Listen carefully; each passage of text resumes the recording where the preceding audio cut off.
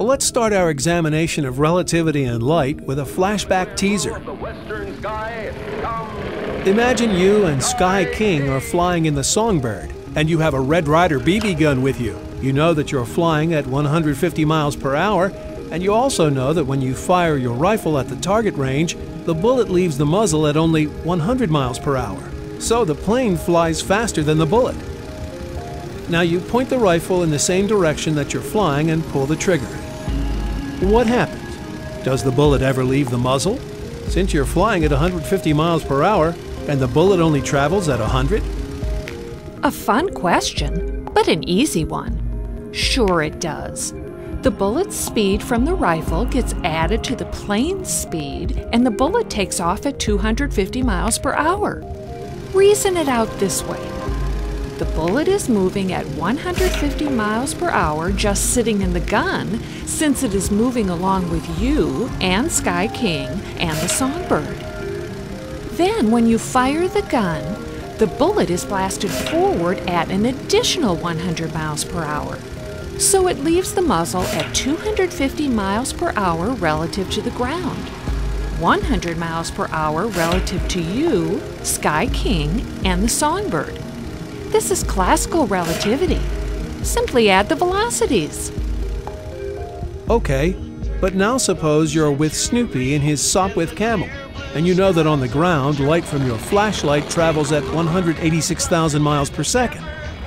Now from the plane, you point the flashlight forward and turn on the beam. Does the light travel forward at 186,000 miles per second plus the speed of the plane? I know the answer, but I don't understand it. If that's what you're going to talk about today, I can't wait. Preach away, my hero. Okay, here we go. Jeeves?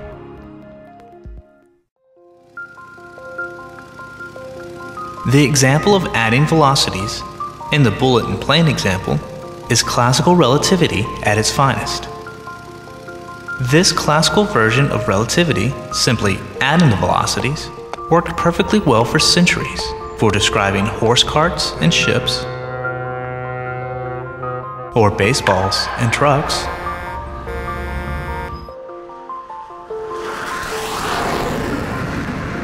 even airplanes,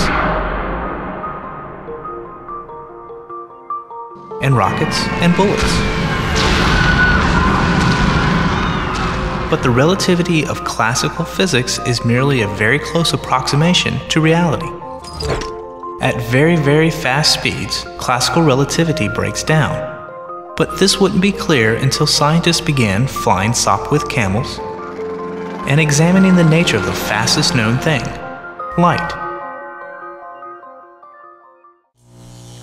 In the middle of the 19th century, it had been known for quite some time that electricity could be used to make a magnet, and that magnets could be used to make electricity. But the man who made the first color photograph, James Clerk Maxwell, unified everything known about electricity and magnetism in 4 magnificent equations. And these equations described an electromagnetic wave that would travel through the empty space at exactly the measured speed of light. And in fact, this wave was light. According to Maxwell, light was an electromagnetic wave that moved through empty space with a speed of 186,000 miles per second. But from the standpoint of relativity, the question naturally arises, relative to what? The equation seemed to say that light moved at 186,000 miles per second, relative to everything.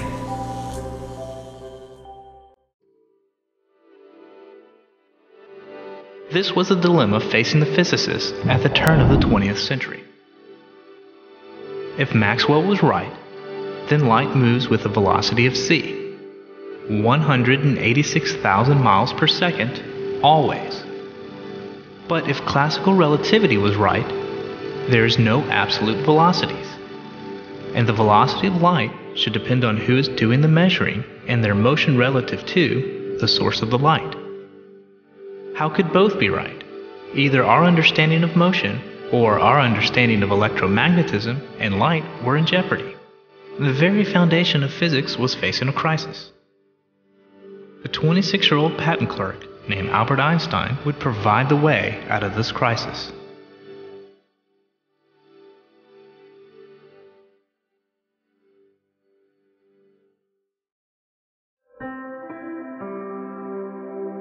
Einstein accepted both of these seemingly contradictory notions and changed the course of science. He accepted the idea of relative motion, but restated it as follows. Any person moving at a constant velocity will observe the same laws of physics that a stationary person observes. And since the speed of light is part of the laws of physics, Einstein postulated that all observers will measure the same speed of light, regardless of their state of motion.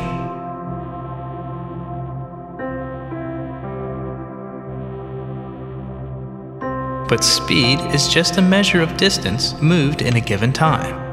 And in order to agree on the speed of light, different observers might have to disagree about distance and time.